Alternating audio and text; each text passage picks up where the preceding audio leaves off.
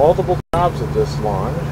You were, what were you, pad escort? I was a pad escort. I was worked registration. I helped train people for pad management for LDRS, which is coming up next month. I'm also the treasurer, so I'm responsible for all the money.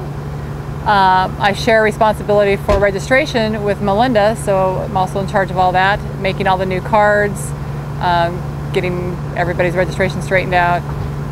So yeah, multitasking this weekend. So now what your duty is going to be at LDRS?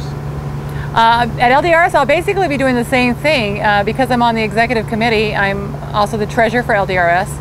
I'm in charge of both the sales and the registration. I have Melinda working with me on registration.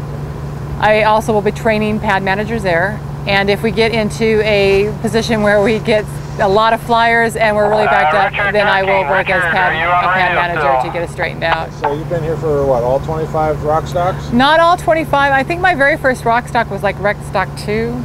So I've been here since the beginning pretty much, but and I've missed maybe 2 or 3 in the last 10 years. Wow. So I've made it to quite a few of them, and I just became treasurer this year, so it's not a learning curve so much, but it's just a lot more work. So how do you feel about the turnout this launch compared to the rest?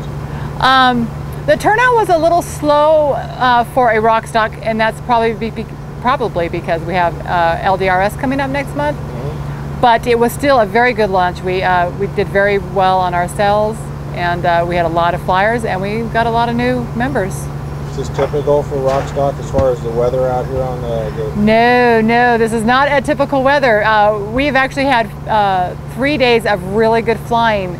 Normally we get just the mornings, and the afternoons get blown out, and we've had a couple that we never got to fly at all, never even got to set up because it was so windy. So this has been real exciting for a ROCStock in June. Okay, any other ideas or anything else you want to pass on to the people at home?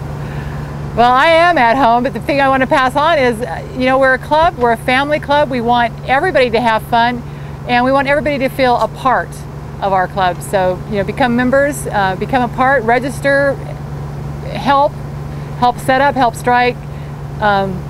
Just feel like you're part of the club with the rest of us. Okay, how do you feel about Rockets Magazine? I like Rockets Magazine. They're my favorite people after this weekend. There you go. Well, thank you.